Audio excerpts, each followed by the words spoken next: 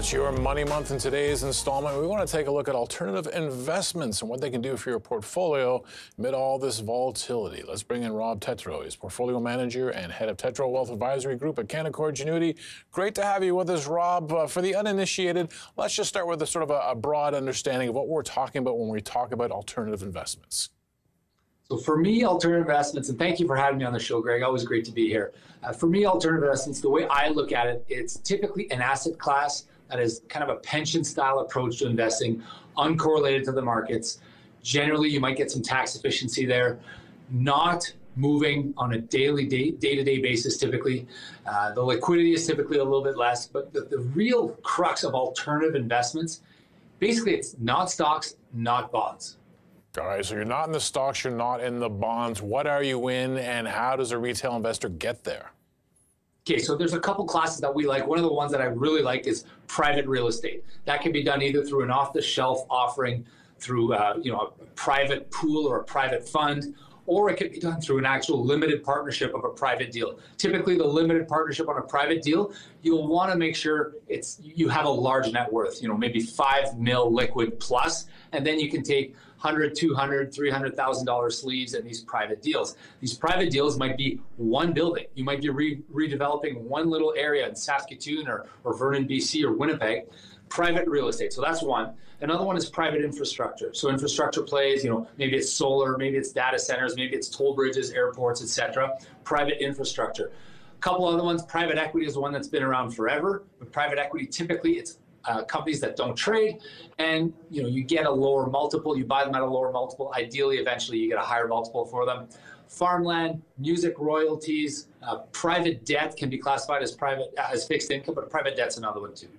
All right, I'm up to speed on the private real estate, the private equity, infrastructure, music royalties. When did a guy like me get a shot at getting a piece of that action? It's funny, every time I talk about alts, this one always comes up as an important one.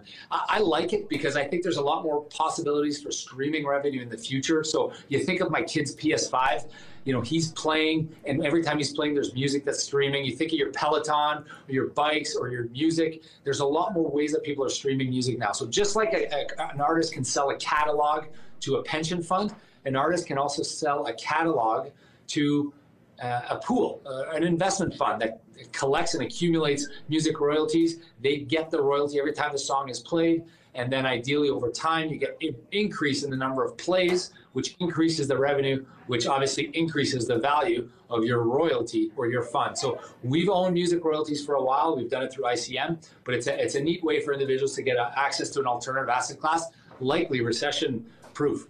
Interesting stuff. I was going to make a cheesy joke about, alternative investments and alternative music royalties. I guess I just made the cheesy joke. Okay, so that's some pretty intriguing stuff there, Rob. What about the things you want to stay away from if you're thinking about alternative investments?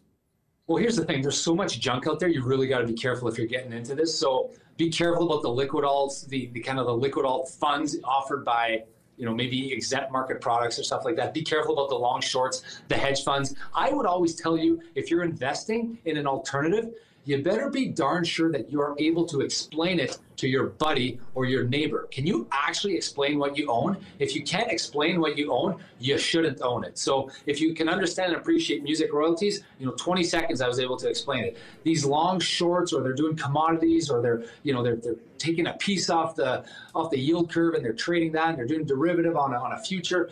If you actually can't explain it and don't get it, you shouldn't own it. So be very careful about hedge funds and long shorts that basically give carte blanche to the portfolio manager to do whatever the heck he or she wants. Those, you have to be careful, because you end up getting more risk and more volatility than you would in traditional equities. That's great advice for anything, right? Just understand what you're doing before you embark on it. So people listening to this conversation, they're intrigued. I know they're intrigued by what you're saying. What are the first steps if they want to get their toes in? Well, there are very few of these that are available, unfortunately, to the retail investor through ETFs or stuff like that. So you really almost need to work with a pension-style portfolio manager like myself or others out there. I would reach out to your advisor. I'd ask him what access they have to real alternatives. And obviously, if they don't, come find a guy like me.